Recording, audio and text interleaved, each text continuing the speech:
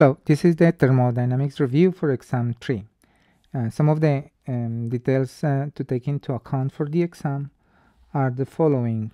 Please remember that cell phones are not allowed. If you have one, you should have it in the bag, and the bag should be in the front of the classroom. No bathroom break. Only the course equation sheets without alteration. So I will provide them. You don't have to bring any. Only authorized calculators, and you have to show all the steps, use proper units. The solution steps must be neat. If they are not provided, the final answer will not be suffice to have a full grade in the question. And finally, draw a box around the final answers. The exam will cover Chapter 6, Second Law of Thermodynamics, and Chapter 7, Entropy.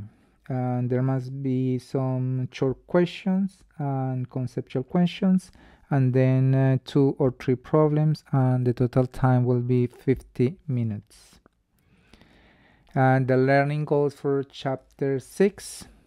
The first one is define the second law of the thermodynamics.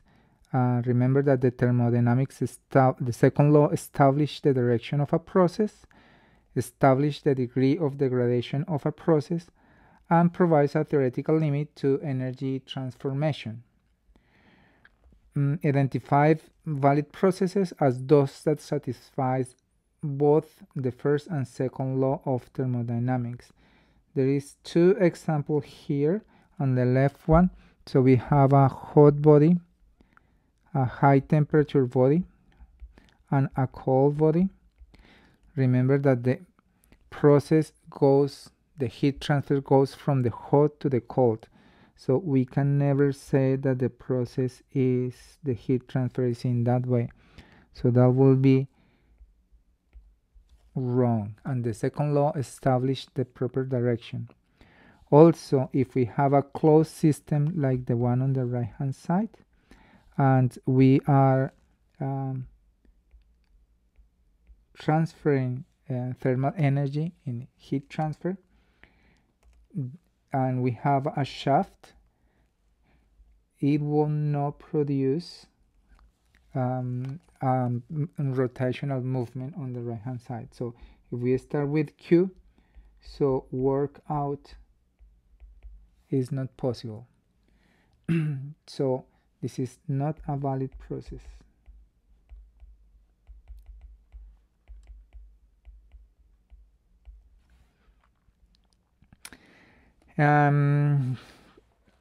Describe the thermal energy reservoirs, describe reversible and irreversible processes, and heat engines. Let's start with the reservoir. So remember, the reservoir is defined like a large body at certain temperature, and that is in contact with our heat engine or with our system. But the size of the reservoir is that large that the temperature is not being affected by the heat transfer to our system. So in a heat engine, we have and we take energy in the form of heat from the hot body, and we call it QH, and with that we produce some work net out. But we also have some heat that is being released to the low temperature reservoir. So the efficiency of the heat engine is equal to the work net out divided by the total energy that is input into the heat engine, which is QH. So using the balance equation, we can describe this as 1 minus QL over QH. Now we have heat engines, and we also have a refrigerator. So in a refrigerator, we have is conformed by a condenser, a compressor, an evaporator, and expansion. So the direction of the process is that the fluid is expanding, and so we have a region of low pressure produced by the expansion, goes to the evaporator. So the evaporator is taking energy from a low temperature reservoir,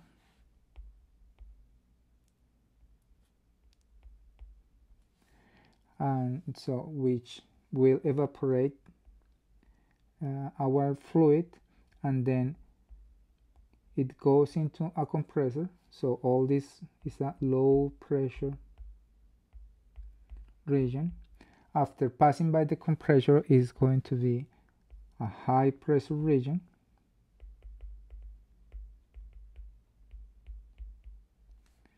then goes into the condenser, and in the condenser releases energy to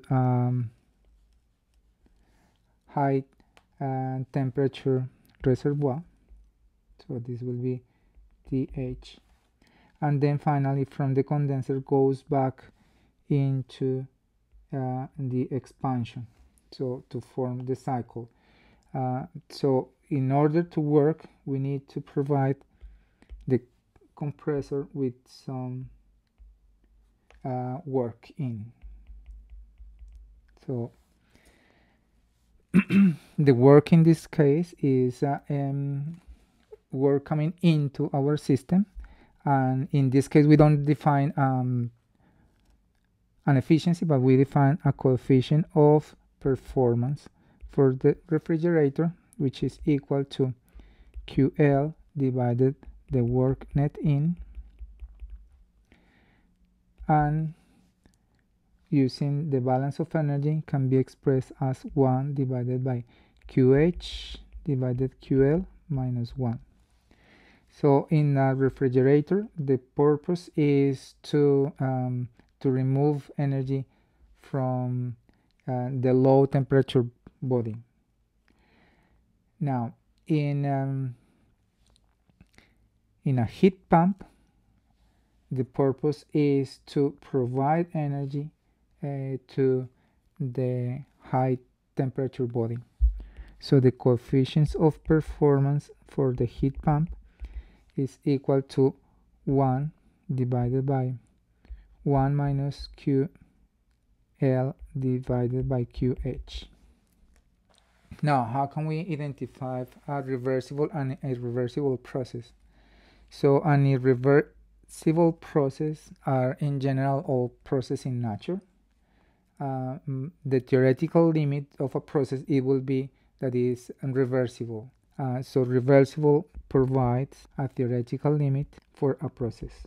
So remember, in our refrigerator, the work net in is always positive. So we always need a work net in order to be able to refrigerate. So for a refrigerator, we have that the work net in is always bigger than 0. And in the case of the heat engine, we have that if the work net out is larger than 0, so we always are going to have some heat that is going into the low temperature reservoir. So therefore, we never can have an efficiency of 100%. Our next learning goal is to describe the Carnot cycle. So remember, the Carnot cycle is equivalent to, say, a reversible cycle.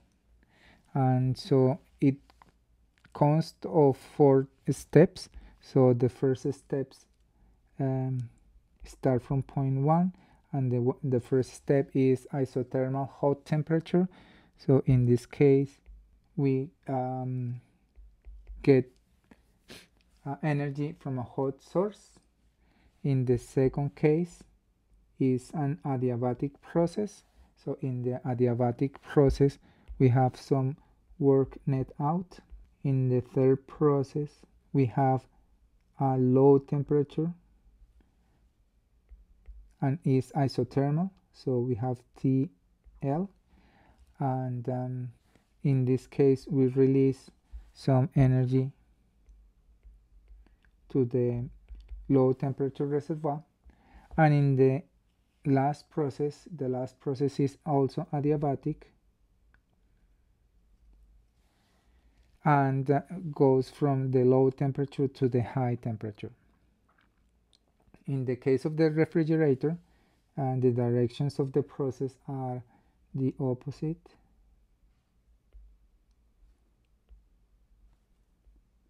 and in this case we need some work net in.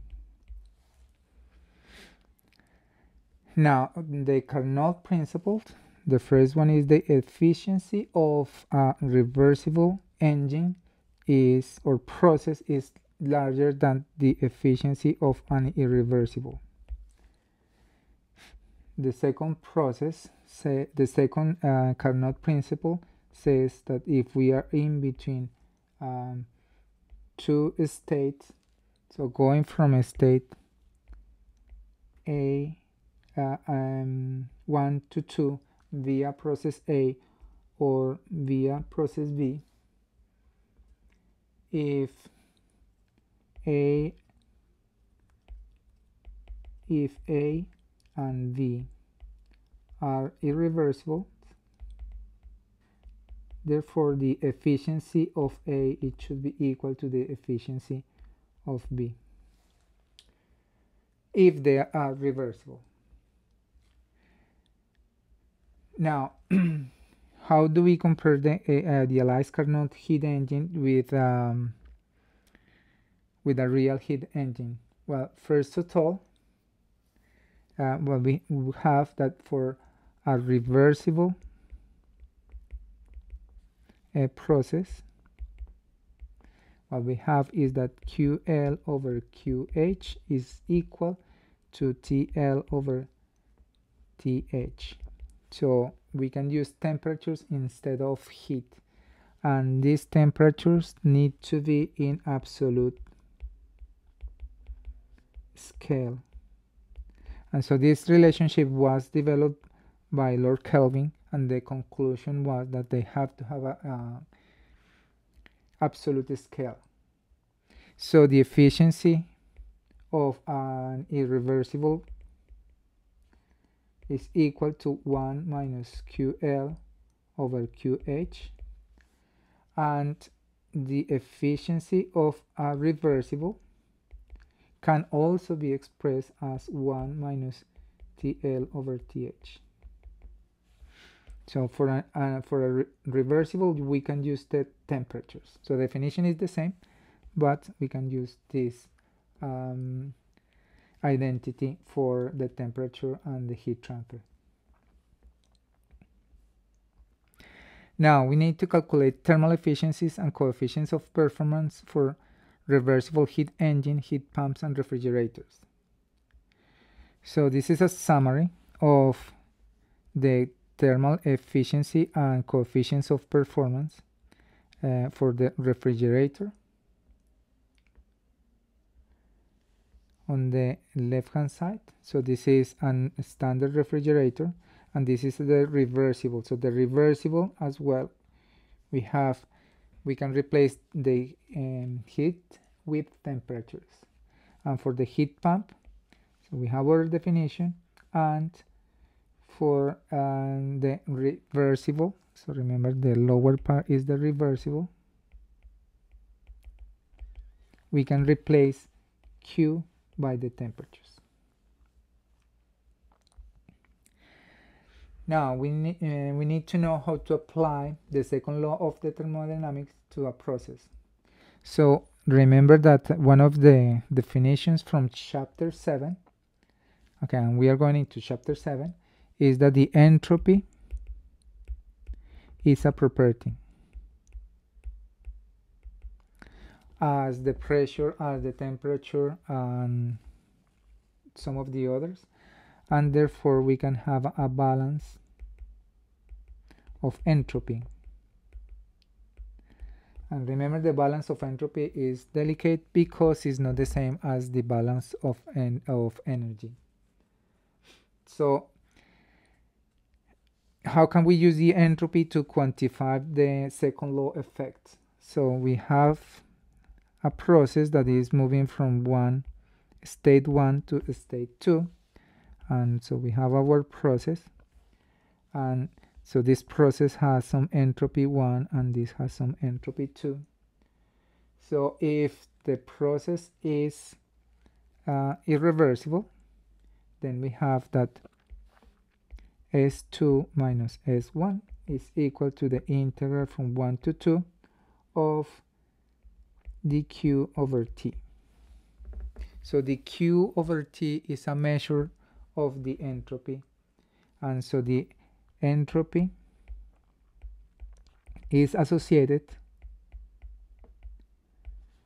with heat transfer. Now we have the increase of entropy principle. So this is for the case of a process, a reversible process. But if the process is irreversible, so what we have is that S2 minus S1 is equal to the integral from 1 to 2 of dq over t plus an entropy generated, and this entropy generated is always bigger than 0. We need to calculate the entropy changes that take place during a process of a pure substance. So remember that we can use tables in the same way that you use tables for the other situations. So we can have T and S diagram, and then this is our ball that defines the different states. And let me plot some isopressure line. So the isopressure line will be this. So this is P equal to a constant. And we can we have the same values here. This is going to be SF, SG, and the total distance will be SFG. Now ds is defined as dq over t. So if we plot t over s, that means that from this equation we can have, by separation of variables, t ds equal to dq. So from point 1, state 1 to state 2, what we have is that the integral of TdS is equal to the heat transfer from 1 to 2. So if we plot it in the TS diagram, so the integral underneath, the area underneath the TS curve is the heat transfer. Similar as we did for the work when we have the enthalpy. Now, the entropy measures the molecular disorder. So let me write it. Defines the direction of the process and is a measure of the microstate of energy. So how can we enunciate the third law of the thermodynamics? Remember, the third law of the thermodynamics is related with the zero temperature. So we said that the entropy of a crystalline substance is 0 at absolute 0 temperature. Now we have to find the differential expressions for TdS. So the differential expressions for TdS are 2, and they are called the Gibbs equations. So we have 2 Gibbs equations, and they both express TdS. So in the first case, we have that TdS is equal to dV plus P dV, sorry, du, the differential of energy, plus P dV. And in the second case is the differential of the enthalpy plus V dP. So in the first case is energy, the second case is enthalpy, and on the first case is P multiplied by the V, and in the second case is V multiplied by dP, so they are swapped. So for incompressible media like solids and fluids, so we have that delta S is equal to C average multiplied by the natural log of T2 divided by T1. Now, to calculate the entropy changes during a process for ideal gases, we covered different ways of doing it. So the general expression is S2 minus S1 equal to the integral from 1 to 2 of Cv dt over T plus R natural log of V2 over V1. So this came from the first Gibbs equation, and then we have our second expression was with the second Gibbs equation. So we have S2 minus S1 equal to the integral from 1 to 2 of Cp, in this case is Cp because Cp is associated with the H, and divided by the temperature dt minus R multiplied by the natural log of P2 over P1. Now we have two ways of solving this. So one is the approximate form,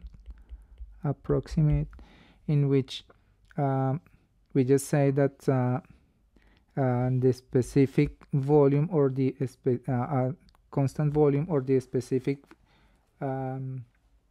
heat at constant pressure is constant, so we can take it out of the integral, and so in both of the cases we can have like Cv average multiplied by the natural log of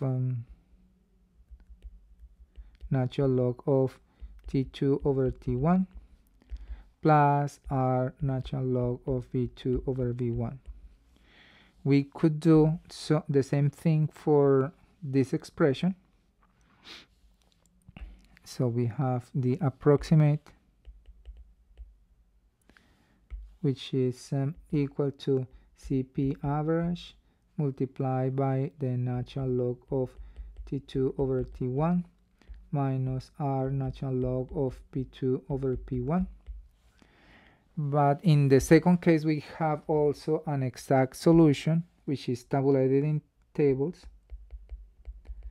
So the exact is in terms of S, the integral is calculated as S2 naught minus S1 naught minus R natural log of P2 over P1.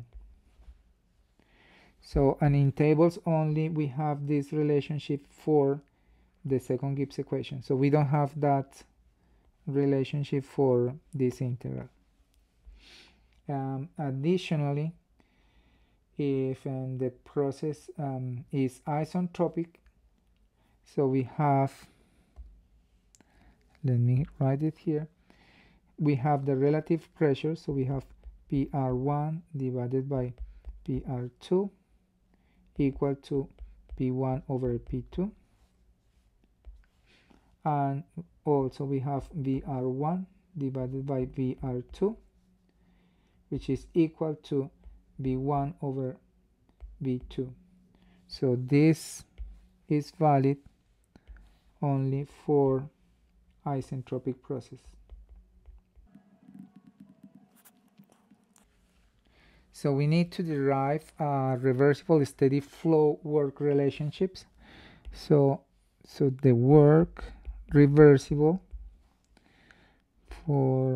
is defined as the integral from 1 to 2 of VdP plus the change of kinetic energy plus the change of potential energy.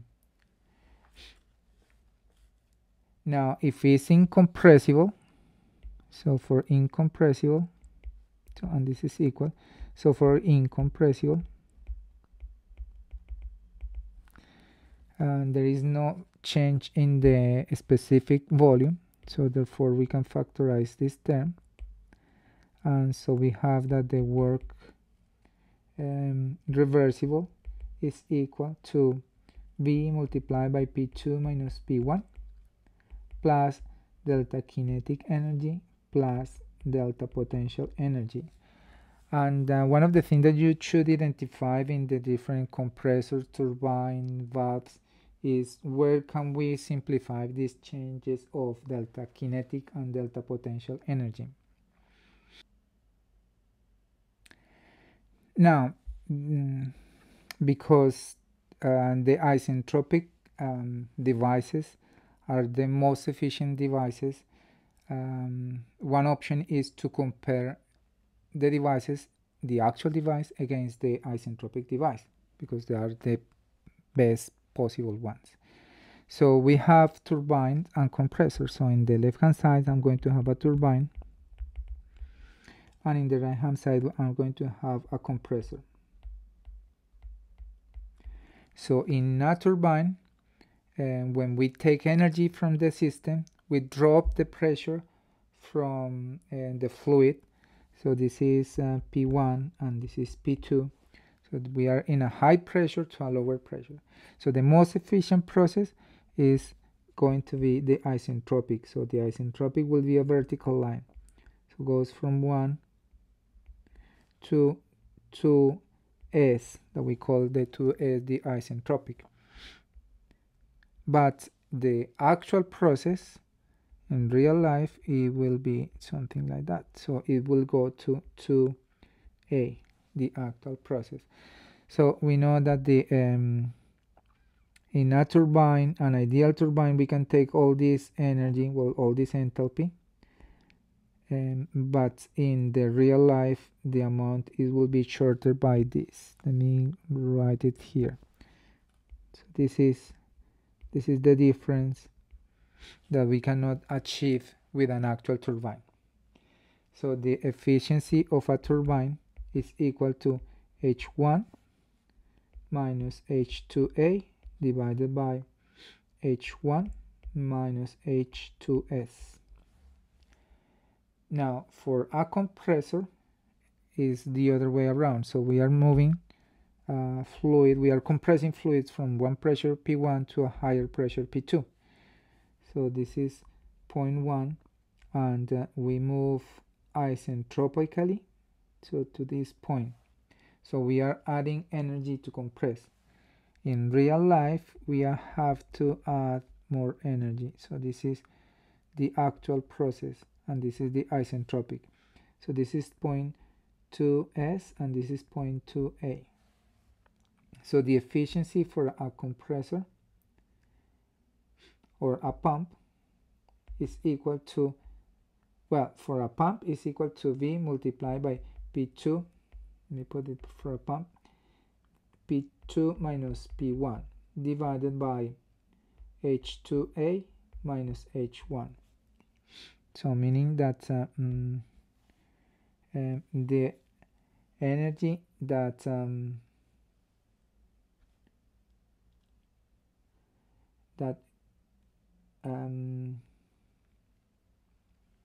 this is the energy due to the isentropic that we have to add compared with the energy of the actual process. So in the case of a compressor,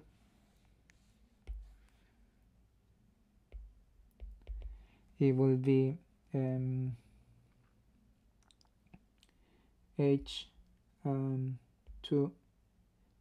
minus H1 divided by H2A minus H1.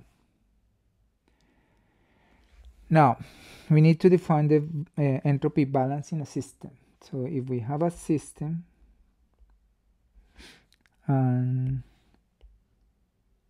the balance of energy is straightforward because energy in is equal to energy out in a steady state, and energy in minus energy out is equal to the change of energy in time. But for the case of system, the entropy in and the entropy out. So the balance of energy is telling us that the entropy in minus the entropy out plus the entropy generated in the process, it should be equal to the change of entropy in the system. Now, there are only two possible mechanisms to transfer entropy. So the first one is heat transfer. So the entropy is due to the heat transfer, so dq over T, and if T is constant, so we have that the change of entropy is equal to Q over T, and mass transfer.